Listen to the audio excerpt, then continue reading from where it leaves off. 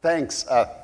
Leland joined us from Tableau, and before that, years of work in statistical land. He's quite a legend. His book, Grammar of Graphics, has been made into some magnum opuses by several companies. We're fortunate to have him collaborate with us. He's one of my fastest hackers.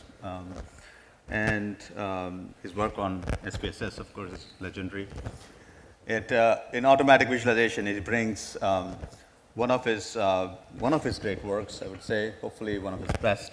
But he's been enormous influence on the team and influencing not just the product, but the culture and the people and how we take this product to market. And more importantly, I'm quite excited to see the visualization as a culture. It's in its infancy at H2O, in our maker world, and I think it'll be fun to kind of take this work and give more feedback in spades. Leland is also a proud parent of an amazing mathematician, so his math runs in his circles. I'm quite fortunate to have him present AutoViz to the audience at H2O. Thank you. Thanks, Sri. I probably shouldn't put it this way, but in my 50 years of having worked in this field, I have never worked for an organization, company, academic department with more brilliant people than at H2O. And I'm saying that because I need to share the credit for AutoViz with a number of people in the organization, people like Jan Gametz and Alexei and Pasha and others. In any case, I think part of this is the result. I'll just briefly mention, Sri, that I've never met anyone who's put together strategically a group of people who are stimulated to have new ideas. And I think that's why you're seeing stuff like Patrick's work, which was, in my understanding, one of the first instances of machine learning interpretability, which is now a hot topic. So let me talk about automatic visualization. I'm not going to actually run the program today. I'm going to run it tomorrow, because I want to tell you what is the thinking behind this sort of application. Why do we want to use it? The first thing a lot of customers have reported is, well, that's very nice, but what do I do with this thing? And today I want to give you some ideas about what you do when you see unusual things going on. So I'm going to concentrate in this talk on anomalies, because that's one of the big areas you have to worry about, especially if you're concerned with machine learning interpretability. If you don't care about whether your model is valid in the sense of having a certain set of criteria of meaningfulness, that's just fine. I wouldn't ask Kaglers, for example, to reduce their predictive power by taking into account some of these factors. They're in the business of trying to get the best prediction they possibly can for a problem, at least in the classic Kaggle sense. So what I want to show you is a number of these things are related to machine learning interpretability itself. But what we're looking at here is the problem of, you've made a model. Now, is the model, are the assumptions of that model, before you do any interpretation at all, are the assumptions reasonable? If someone asked you, how's it doing? So I'm going to talk about outliers, distributional anomalies, logical anomalies, model anomalies, and proxies. Now let's just say, what is an anomaly, first of all? It's an observation, and I don't mean row in a data set. It's a very general thought. It's an observation we make that's inconsistent with our set of prior beliefs. That's kind of a Bayesian definition for it. In this case, we have to ask, what kind of anomaly are you talking about? Well, you can have outliers, and an outlier is an observation that's presumed generated by a probabilistic process in a vector space. Now, that's a technical definition, but it implies that we actually need a probability space on which to make or generate this degree of surprise. So all outliers are anomalies, but not all anomalies are outliers. A distribution anomaly is a distribution of data that doesn't fit conventional expectations. And by that, I mean you're running models on a set of variables, and all of them have some sort of shape, and suddenly one of those variables, or features you might say, wildly differs from the histogram, say, of all the others. And your suspicion should be aroused when that happens. Now, a logical anomaly is an observation inconsistent with the axioms of a system. In other words, there's certain required axioms that you are building on, and you suddenly came across an instance that's inconsistent with that. I'll show you later an example of this report that someone has been in a relationship with another person longer than he or she has been alive. Now, that's a logical anomaly. You don't need statistics or probability or anything to be suspicious. Or a finding that a certain car gets negative miles per gallon. Somebody's done a coding error probably in that case. Model anomalies are observations inconsistent with the model. That is to say, and this is technical, but don't worry about it. You fed an observation with less than 0 into a Poisson model or a Cox proportional hazards model, or residuals that clearly violate the assumptions for fitting a particular model. Finally, a proxy anomaly involves perfectly correlated variables. And these perfectly correlated variables can invalidate some models, not all. All right, outlier detection, let's start with that. It has a long-standing history. The original goal, particularly among astronomers in the 18th century, was to reduce biases in their measurements. The astronomers began to suspect if they had one outlier and they were computing an average, then the outlier was going to pull the average over here, and you were going to get a biased estimate from that average. Today, I believe the goal is to learn interesting stuff, like you found an outrageous value for an income, although I'm afraid that's probably extremely unlikely today, at least for incomes greater than 0. Statisticians no longer delete outliers unless you absolutely know that it was a mistake, a coding mistake, like in SPSS and in classical surveys. Some of you are old enough to maybe remember this. Missing value codes were coded with 999 on the punch cards, for example. You don't want to average that 999, which stands for missing, with all the other values below. Now, I'm just giving you 3 references. I personally think you're going to learn everything you need to know about outliers from those references. Or at least read them before you read anything in, say, a new, say, recent computer science article, or in statistics even. If the people aren't aware of these issues in those books, that's not a good sign.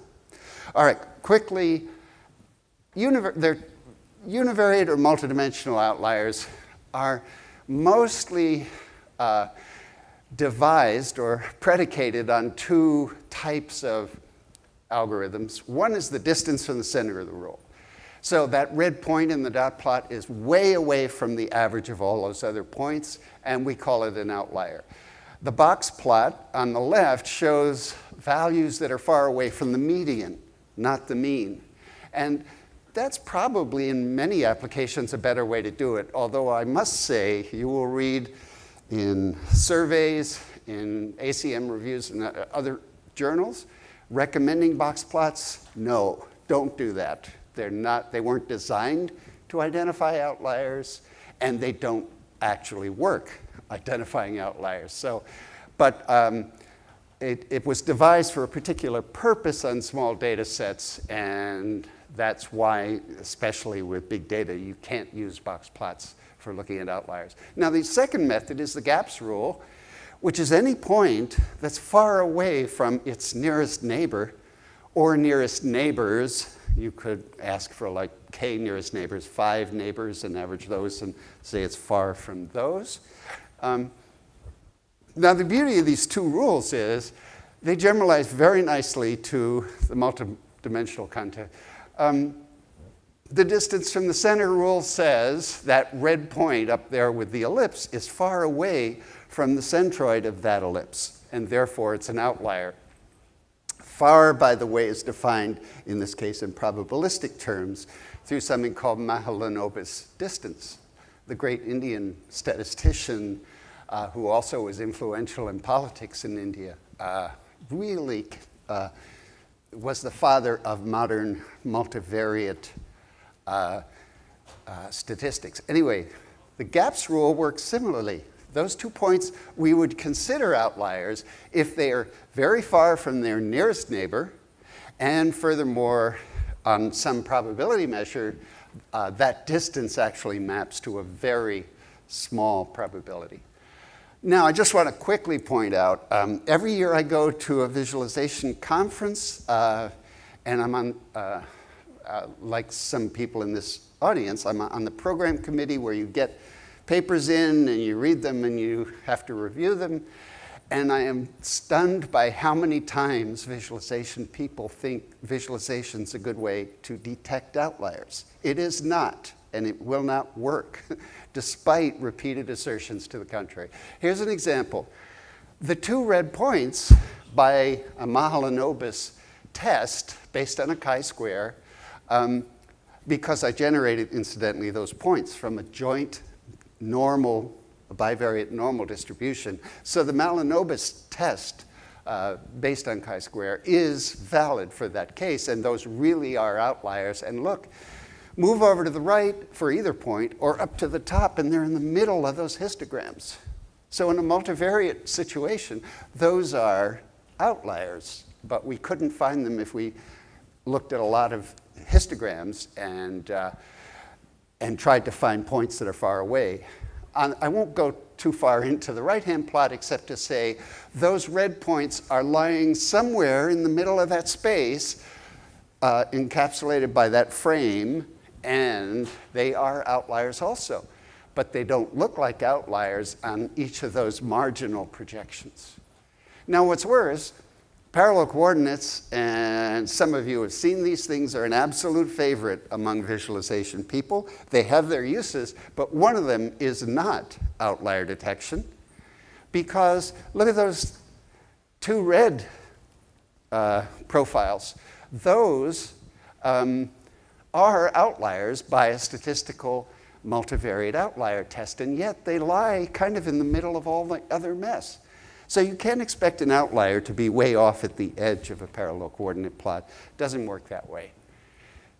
And finally, multivariate machine learning algorithms are okay, and some of them are very powerful, like the local outlier factor program is very good. It doesn't scale very well, but it is quite good at multidimensional outliers. The only problem is, how do you know? It'll give you a rank of all the things that are most likely to be outliers, but there's no probability or risk associated with making such a judgment. So I grabbed this from a website that was explaining local outlier factors, and the writer said, look, I ran this thing, I think using R or whatever, and those red points are outliers. Well, in fact, they are not. The sample size is too small to make any statement about it, and that's the one thing you know from elementary statistics. Don't infer too much based on small samples. All right. Now, outliers can bias predictions. We know this in intro stat, if you take a course in regression, that they really can do a lot of harm, particularly in least squares algorithms. Now, what I did here was generate 3 Gaussian, that is to say normal 0, 1 variables, x, y, z. I went to predict z from x and y, and fortunately, that prediction surface is pretty much flat. In other words, there's really no good prediction. Now, I ran an older version, not that old, of DAI on this, and it gets just what you would expect. That is the standard error of the estimate, which in fact is root mean square error. They're both, same formula, is 1. That's because the standard deviation of a normal variable is 1. So now let's add an outlier. See that little point over there? That's 1 point. See the spot over there to the left? That's 999 points, all in that tiny little area. The same points, by the way, that were in the other plot. Now what? We run it again, and the root mean square error is 94. So something's going on. That outlier is really hurting our estimate. Now, we can either take care of it, or there are other methods, by the way, that you can use that do not involve deleting the outliers. So let's look at some of those. This is the summary. Regression methods like ordinary least squares, generalized linear models, and so on are susceptible to outliers. We just saw that. So the workarounds are delete the outliers. And that's not a great idea unless you actually look at them and you say, whoa, that's the 999 or some weird value that can, a key punch error we used to call them. Or better yet, use robust regression like median regression. And you can do similar things with tree-based methods. The people will say tree methods are robust, and they say, look, outliers will not affect a tree-based method. They are wrong. You'll see that advice all over the internet, and they are wrong. It's quite easy to construct some simple examples where you can see that an outlier ruins a tree-based estimate. Now, they are right in the sense that if you have outliers on each separate, I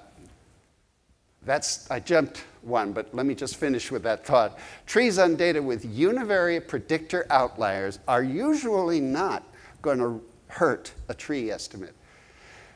However, regression trees on data having dependent variable univariate outliers are susceptible. Classification trees, not so much.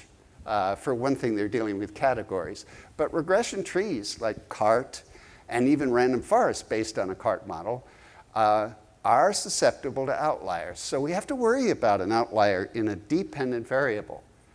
Now, trees on data with multivariate outliers are usually susceptible. So it's very nice to have a test of multivariate outliers before you do any modeling, and that's what AutoViz does. When you get all those little thumbnails that I'll show you tomorrow, 2 of those graphs color points or profiles red the way you saw in the parallel coordinate plot if the test for multivariate outliers is significant. By the way, random forests and gradient boosted machines, those types of trees, are not exceptions to these rules. Again, workarounds for this is delete the outliers. Well, you might do that if you say, I know why that was an outlier, which is a great thing. But if you delete them without having any idea why it's an outlier, not so good. For one thing, they probably are going to show up in your test data set or in your scoring data later. Or you can use robust loss functions, and driverless has some options for doing those things. Now, distribution anomalies. Most classical statistic prediction methods assume normal distributions. If you have an IntroStat course, you're going to learn that. Some statistical prediction models are not based on normal distributions, and that's where we get generalized linear models, for example, where we deal with other kinds of distributions. And we see this in logistic regression, Poisson, negative binomial, blah, blah, blah. Skewed distributions, and this goes back to John Tukey and even before Tukey, if you can transform, let's say all your data are positive, or actually they're excluding zeros, you could take, say, the log of those data and probably pull everything around so at least it looks pretty symmetric. Then you could use regular methods. Here's an example. These are body weights and brain weights from a study of sleep in mammals, and it's crying out for being logged. On the left are the raw data, and on the right, look what happens when we log the weights. Just a beautiful, evidently linear relationship. Again, look at the difference there. The line on the left for the raw data is just not appropriate. On the right, it does very well, and look, at R² improved quite a bit. Now here's the interesting thing. For decision trees, the raw data does only almost half as well as the log data values. Now this is just a slide with a summary of Tukey's ladder of powers, because sometimes you don't want to log, you may want to square root the values. And this transformation, x goes to x to the p power, where p is a parameter. If p is 2, that's x goes to x squared. That's not widely needed, and p is 1 is the identity transformation. P is 0.5 is the square root, and the interesting thing about Tukey's ladder is that p equals 0, you can't actually enter that into the computer program. When you hit exact 0, substitute log of x. And that is evident in the Box-Cox transformation. By the way, everyone credits Box and Cox for the Box-Cox transformation, but if you read the original article, it was Tukey's idea.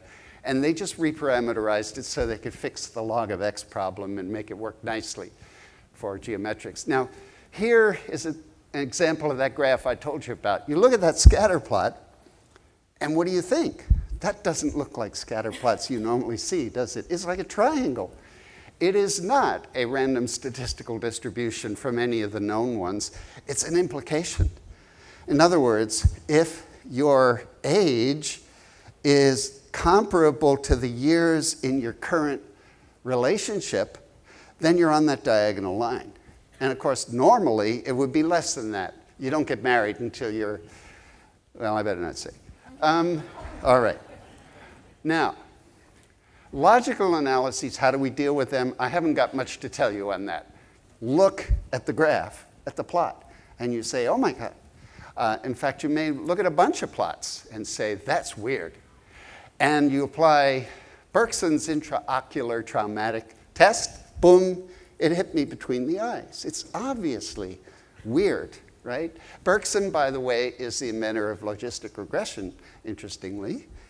And I learned some of that because his nephew, I think, was in the department I was in at UIC, Josh Bergson. Anyway, or you can, and I'm sure some of you have done this, you develop, when you filter your data and you do feature engineering, you write an algorithm to trap things like negative age or negative counts or so on.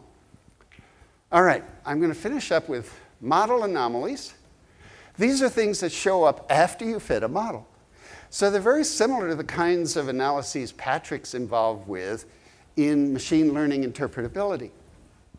Now here's something I'm giving, you almost never see anyone write about these residual plots for other machine learning models, but they're perfectly valid.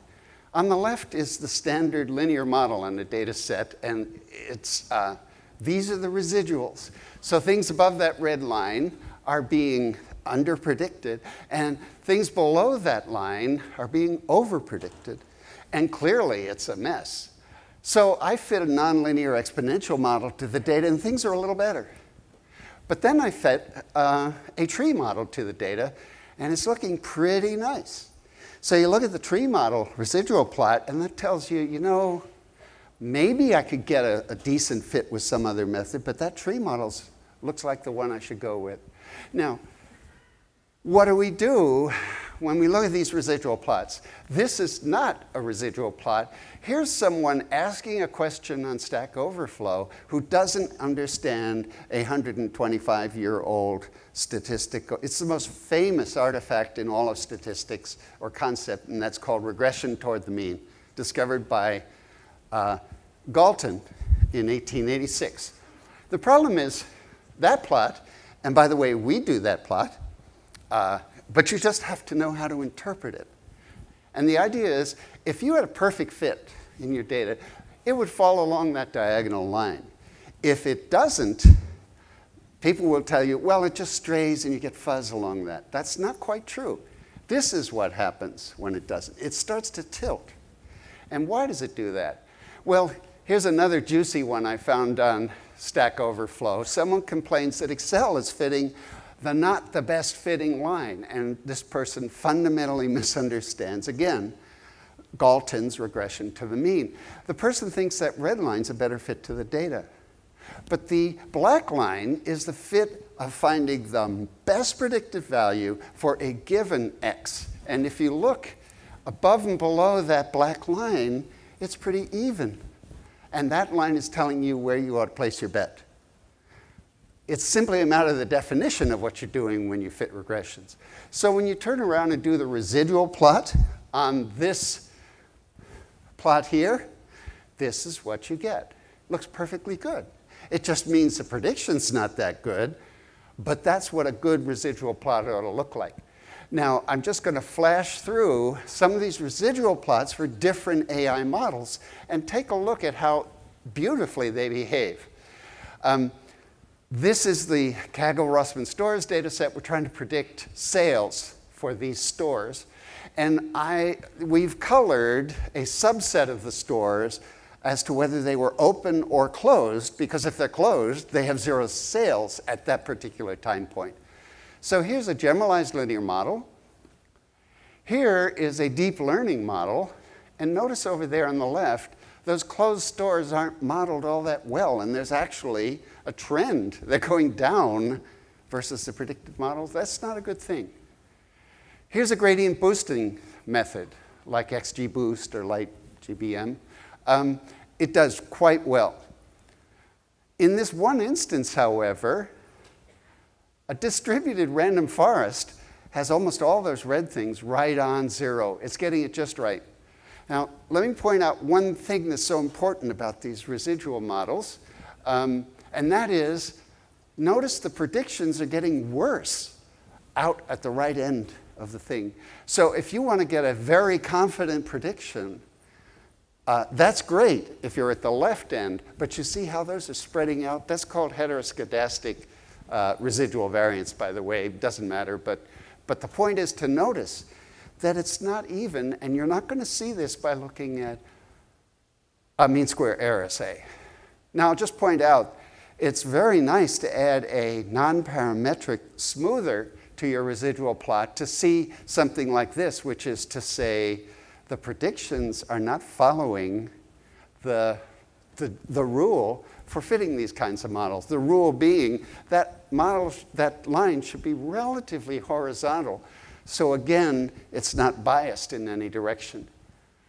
Now just notice, and I'm pointing out something a lot of people have seen before, Frank Anscombe was a magnificent statistician at Yale who was very concerned with, he was one of the early, along with Tukey, data analysts. And he constructed this little toy data set to show you, look, all the correlations are the same. So you could model these things, not look at the residuals and say, wow, I got a really nice correlation. And in fact, which one is the one you want to pick? So look, there's one number, root mean squared error, or the standard error of the estimate is sy.x, and that's the formula. Well, in statistics, never, and in machine learning, never trust a single number. The story is a big story, and it can't be summarized by one number. So I'm saying always look at residual plots, whether it's automatic or manual. And statistics are great. That's what we use them for, is to enhance and ground our decisions. But make sure you look at visualizations alongside them. And I'm just summarizing what I already told you about how you look at residuals. And what do you do if they don't look good? Well, start hunting around for other variables. They might not even be in your original data set. If you're not a Kaggler, you won't be accused of leakage in your particular application. So I'm not advising you to go hunt around for another variable if it's not in that that particular data set. All right, last concept. I'm sorry, I think I am going over time a little bit. I'll wrap it up. Proxy variables are substitutes, and economists know this very well. Carrying a purse is a proxy for gender. Actually, that was true only up until the era of metrosexuals, but whatever. Body mass index is a proxy for weight. It's not exactly a measure of weight. And proxy anomalies are collections of variables now that are highly correlated. Now, this is what you got to watch out for. It's not well understood, again, by machine learning people.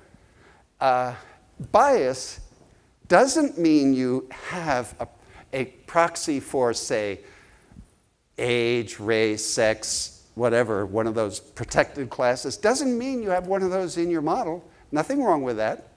You can put gender as one of your predictors, and the model can actually make predictions that are totally uncorrelated with gender. It's the weirdest thing, but it's true mathematically. So that's not what we want to try to do with our models. We want to correlate the predictions with gender and see if it correlates. And if it does, you're in a heap of trouble, right? And you want to go, especially if you're in a bank, do something about it. All right. Lastly, the weird thing, you can add variables that have nothing to do with gender, put them in a model, and suddenly the combination of those variables perfectly, almost perfectly predicts gender. Again, be careful. So, by the way, most of us know, I think, you can't put two perfectly correlated variables in an ordinary least squares regression. It just won't compute. There are ways around the problem, but you don't want to do it. And in fact, multicollinearity in general is not a great thing in models. Now, I'm not going to read this whole slide, and I know full well you shouldn't do slides like this to an audience. Let me just tell you essentially what they're saying, and these are the XGBoost people saying it, and they say it quite correctly, that this issue I told you about with proxies depends on the model. So random forests don't do so well in this issue. Gradient boosting machines do better. And lastly, here's just an ordinary way of thinking about that problem, and I took it out of a paper of Kahneman and Tversky's. You know, Kahneman won the Nobel Prize recently, along with Tversky, who died tragically, but whatever. The essence of it is, would you pay for information to place a bet that perfectly correlates with what you already know? Of course not. It wouldn't help you in the slightest in making your bet. So think about that when you look at visualizations, because in AutoVis tomorrow, you'll see, right, one of the first things it looks at is, uh-oh, these two variables are almost perfectly correlated. So I'm sorry, that was a little longer than I expected, but I wanted you to see what's behind this idea of visualization. It's not an ornament, you know, it's not eye candy.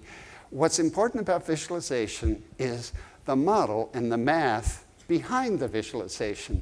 It's just a way of representing mathematical and statistical ideas. So thanks.